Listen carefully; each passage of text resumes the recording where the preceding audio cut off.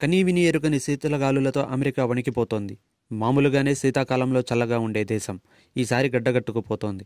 Polar vortex ప్రభావం కారణంగా Arctic ప్రాంతం నుంచి వీస్తున్న గాలులతో అనేక రాష్ట్రాల్లో ఉష్ణోగ్రతలు -65 ఫారెన్హీట్ వరకు పడిపోయాయి. ఎముకలు కొరికేలా ఉన్న చలికి అమెరికాలోని పలు ప్రాంతాల్లో ప్రజలు విలవిల్లాడిపోతున్నారు. అమెరికా పశ్చిమ మధ్య భూభాగం ఎక్కువగా ప్రభావితం అయింది. ఆరుబయట వాతావరణంలో కొద్దిసేపు ఉన్న పలు రకాల వైకల్యాలు తలెత్తి ప్రాణాల మీదకు వచ్చే పరిస్థితి ఉంది. విద్యా సంస్థలు, ప్రభుత్వ కార్యాలయాలకు సెలవులు ప్రకటించారు.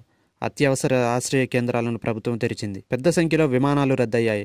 రైళ్లు నడవాలన్నా వీలులేని రీతిలో పట్టాలపై హిమపాతం పేరుకుపోయింది. కొన్ని చోట్ల బస్సులనే తాత్కాలిక ఆశ్రయ కేంద్రాలుగా మార్చారు. ఇంతవరకు 4 ప్రాణాలు కోల్పోయారు.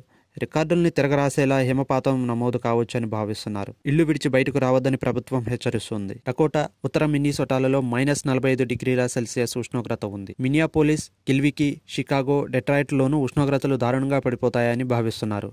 తీవ్రమైన గాలుల కారణంగా చలి మరిన్ని రెట్లు పెరుగుతోంది. భరింపశక్యం కాని వాతావరణ పరిస్థితులు నెలకొనడంతో మిన్నీసోటాలో అత్యవసర పరిస్థితులను ప్రకటించి అన్ని రకాల విద్యా సంస్థల్ని మూసివేశారు. ఎలాంటి పరిస్థితుల్లోనూ పనిచేసే తపాలా కార్యాలయాల సేవలు తీవ్రంగా ప్రభావితమయ్యాయి. 2300కి పైగా విమానాలు రద్దయ్యాయి. మరో 12,000 విమానాలు ఆలస్యంగా మొదలయ్యాయి. తాజా పరిస్థితులు చూసిన వారికి ద డే ఆఫ్టర్ టుమారో అనే హాలీవుడ్ చిత్రం కళ్ల ముందు కదులుతోంది. అతి శీతల వాతావరణంలో హెలికాప్టర్ల రెక్కలు గడ్డకట్టి కూలిపోవడం వంటివి ఆ చిత్రంలో చూపించారు. అమెరికాలో నెలకొన్న అతి శీతల వాతావరణం ఉత్తర భారతదేశం పైన ప్రభావం చూపిస్తోంది.